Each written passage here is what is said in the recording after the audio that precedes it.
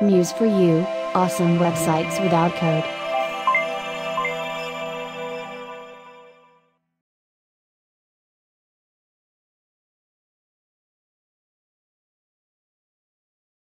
Hey, what's up, Muser, and welcome to day 8 of building a chef website in Adobe Muse.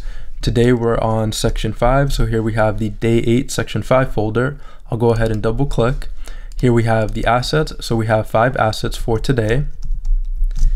And we have the PDF, the day 8 section 5 PNG, and the completed section 5 Muse file as well. So I'll go ahead and click on the day 8 section 5 PNG. And today we're going to create the section 5 layer and add the section 5 elements. So I'll go ahead and close this. I'll go back to the root of the course folder, and then I'll double click on the chef website starting file.muse. So we want to go ahead and click on that.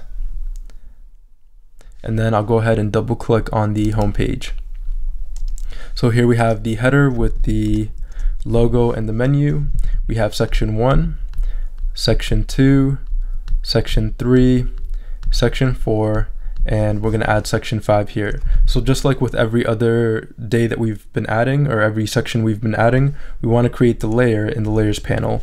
So here I'll go to the layers panel here to the right, click on the layers panel, and it should look like this: header, section 1, section 2, section 3, section 4, and footer. So I'll go ahead and create a new layer by clicking on this icon here that says new layer. It looks like a piece of paper with a folded corner. So I'll click there, and then we have layer 7 right up here.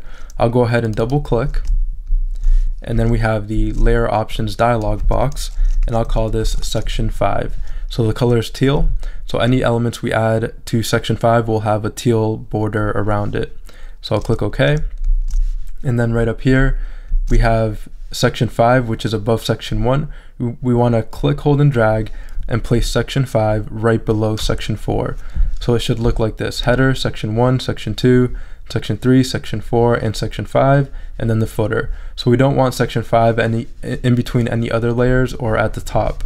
And then I'll go ahead and lock section 4 by clicking right next to the toggle visibility icon, so we don't edit or work with section 4. We're just working with section 5 today. So I'll go ahead and get started. I'll open up the PDF for today so we can see what that looks like. So I'll go into the course folder for day 8. I'll double click on the PDF, and I'll scroll down here, and here we have section 5.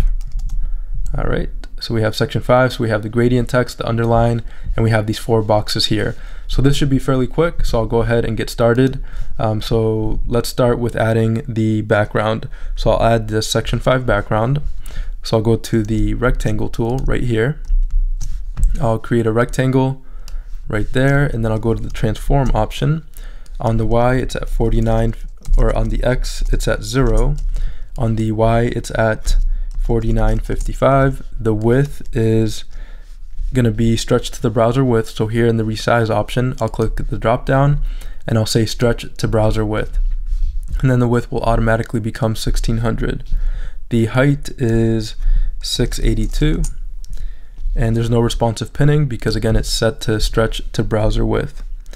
Okay, so I'll go ahead and fill this rectangle. So here we have the rectangle. So now let's fill the rectangle with a color. So I'll go to the fill option right up here. I'll select the drop down, and for the fill color it's 272A33. So I'll hit enter, and then I'll add it to the swatches panel by clicking here, and I'll click OK. So there we have that kind of dark blue color added to the swatches panel. And then this rectangle also has an image, so I'll go to fill, add image, and here we are in the assets folder. If you don't find that you're in the assets folder, you can navigate to the course folder, then click on day 8, then click on assets, and it's section 5 background.png. So I'll go ahead and double click, and there we have the image with the fill color. The fitting is scale to fill. So right up here I'll select scale to fill. The position is in the center, and that is it. So we are done with the section 5 background image. So now let's add the section 5 overlay rectangle. So for this, I'm going to copy this rectangle. So I'm going to hold down Command C to copy, and then Command V to paste. And then I'll go to the fill option right up here, and I'll remove the image, and the color is the same, but for the opacity we're going to set it to 77%, so it's a bit see-through. And then I'm just going to overlay this rectangle right over the image, so we have kind of this darker overlay over the background, and it kind of gives it this more interesting effect, so you can kind of see the image in the background, but it's not fully visible, so it just has a bit of an opacity to it. So now let's add the gradient text. So I'll go to the library panel here to the right, and I'll type in gradient text, and I'll bring in the gradient text widget. So here I'll click, hold, and drag, place right in there. I'll open the widget options, and then here we have the widget options. So the instance number is 3. The headline or the paragraph tag is an H2 subhead. The text is clients. The font size is 2.81. The font weight is none. The letter spacing is 1. The line height is 1. Text transform is set to none. And text align is set to center. Actually, the line height is 1.5. So 1.5 for the line height. Then we'll go to the gradient section. The gradient angle is 0. The first color is this pink color here, and the second color is this peach color. And then for the IE fallback, we'll set it to black, so it's really visible on Internet Explorer browsers. Okay, so now I'll go to the transform panel. I'll select the widget, then go to the transform panel. So the width is, or the position on the X is 700. The position on the Y is 5083. The width is 200, and the height is 67. The responsive pinning is set to center, and the resize is set to none. Okay, so there we have the gradient text, and then I'll select the widget. I'll go to the text panel, and here I'll type in Roboto Light, and I'll select Roboto Light, and there we have the text. So now we'll create the gradient underline. So I'll select the rectangle tool, and I'll create an underline underneath clients. I'll go to the transform panel, and on the X it's at 764. The Y is at 5157. The width is 72 by 2. The responsive pinning is set to center, and the resize is set to none. Then I'll go to the fill option right up here, click the drop down, select gradient. The first color is this pink color. The second color is this peach color. The focal point is 50%, the direction is horizontal, and the size is automatic. Perfect. So there we have the underline. Looks good. So the next parts are going to be fairly quick. We're just going to add rectangles with logos in them. So if we go to the PDF, we have these 4 different rectangles. So I'll go into Muse, and I'll select the rectangle tool right here, and I'll create a rectangle. I'll go to the transform panel, and for the first one it is 215 on the X and 5222 on the Y. The width is 270 and the height is 250. The responsive pinning is set to the center, and the resize is set to none. Perfect. And then for the fill, I'll go to the fill option right up here. So the color is white, and then I'll select the fill drop down, the fill panel.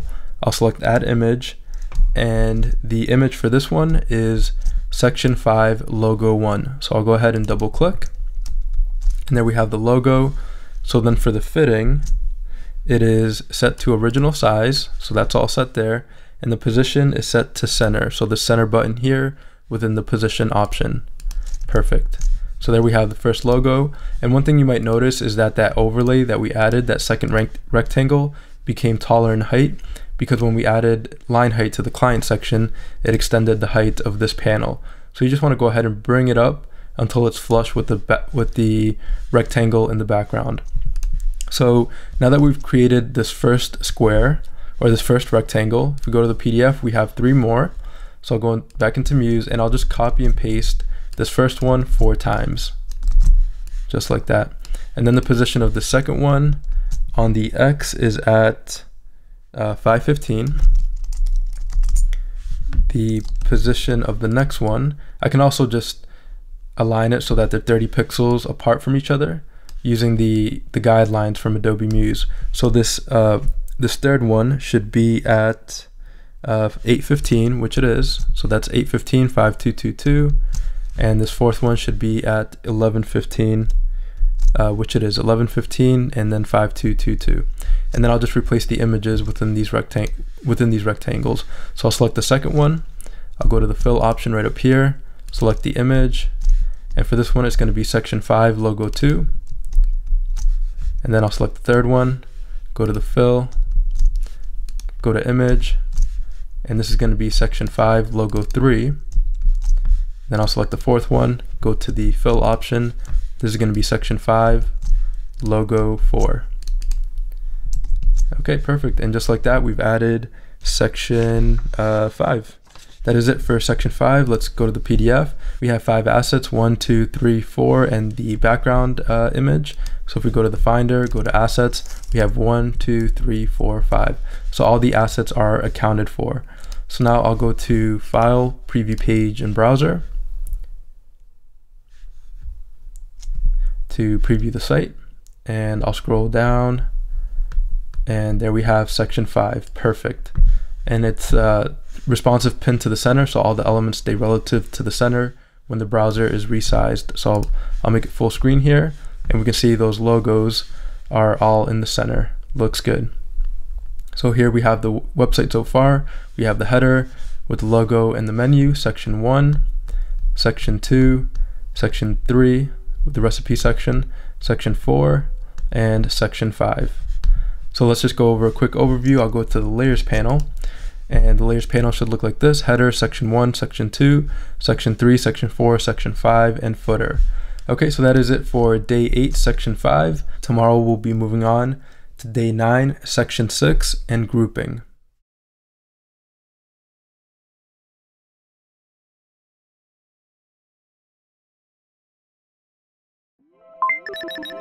Muse for you, awesome websites without code.